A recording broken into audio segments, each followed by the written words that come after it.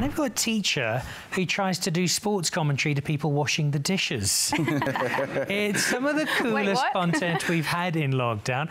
Was it just the sheer boredom of being locked in your house that inspired you to start using some washing up liquid as a microphone and talking to a pile of unwashed pots? Yeah. I was pretty much trying to avoid doing the dishes, so I thought I need to find a new hobby, obviously. Yeah. But the videos just came from, obviously, I love sports. I mean, and then I used to love I will hate the old cliched interviews. Not yours, Yanni. Yours were fantastic. I'm not going to say someone's bigger than me, so. So obviously, I try to take those old cliche interviews and make them, spice them up a little bit and talk about things about life, obviously, whether it be washing the dishes or trying to decide what we're going to braai on a Friday night.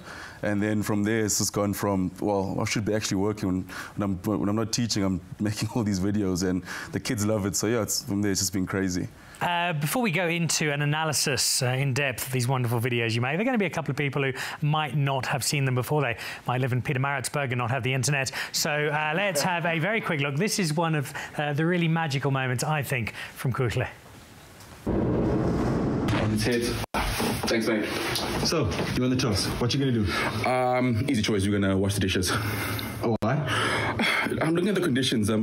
It's screaming out for me to wash. I mean, there's 3 pots, there's about 4 plates, a couple of Tupperware, and just the utensils. I mean, the easy thing is, because obviously we washed the lunchtime dishes just before, so we cleared up most of the room. So it just makes it easy to wash. Any team changes? A couple of changes to the team. We've got a new pot scraper, a new sponge coming in today. I think it's just for rotation and for fresh legs. I think the last couple of washes, as you know, have not been up to standards, and that's just down due to just time on the legs. I think it was about time we got a new pot scraper and a new sponge in, and excited for them. So it's always exciting getting your first cap. So yeah, I think it'll go well. And obviously, yeah, I've changed playlists. I think I've had the same playlist the last couple of washes, and just put on shuffle and then let's see where the music takes me. I think yeah, that's the approach for today. Obviously, we're excited.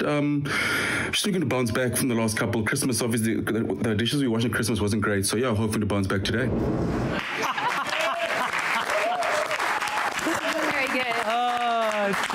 How much planning goes into those? Well, it's actually a true story because I was very poor with the Christmas dishes, so I had to bounce back. So I had my mom in the back. My mom was waiting at the back, so waiting for me to bounce back. So it depends. The planning sometimes the video just pops up.